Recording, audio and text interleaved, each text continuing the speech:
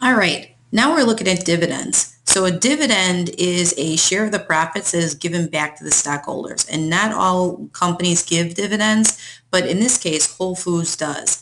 If I look right here where it says DIV/yield, that tells you what the latest dividend per share is.